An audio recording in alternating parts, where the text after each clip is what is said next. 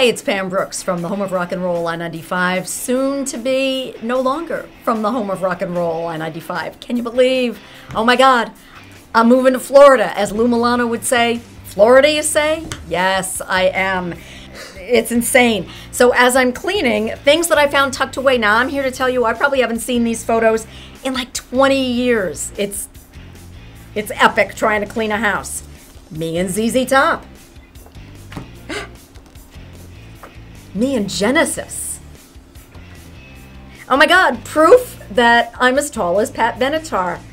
Me and Pat Benatar. Look at those smiles. Me and my gal pal, Melissa Etheridge, back in the day.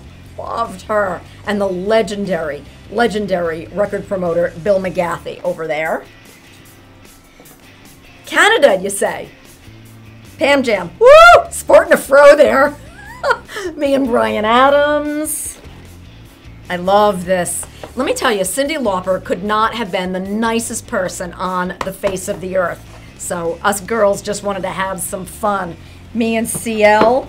And I actually, God, I mean, I'm kind of still thin, but holy freaking moly. I think it's because I was wearing that slimming black.